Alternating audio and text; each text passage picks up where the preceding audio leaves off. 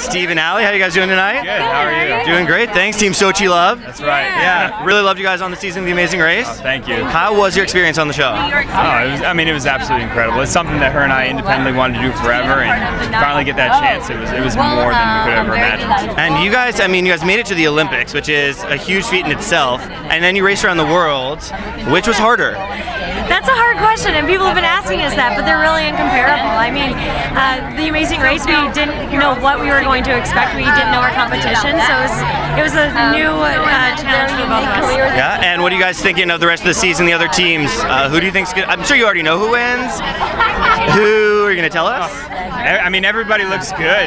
There's one more episode left. I think you should probably turn in next Friday. I should probably tune in next Friday? Yeah. No spoilers? Probably. I'm just saying, the Amazing Race, anything can happen. Anything can happen. Now, as a team that came already knowing each other and already dating, what do you think of the twist of the blind daters?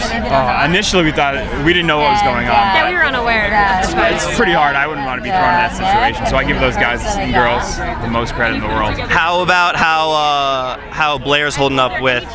Blair's a stud. Blair might have the hardest race. Yeah. Hayden's fantastic too. They're just like fire and gasoline, unfortunately. Yeah. Loved you guys on the show. Thanks so much. Congratulations on everything. Thank you guys. So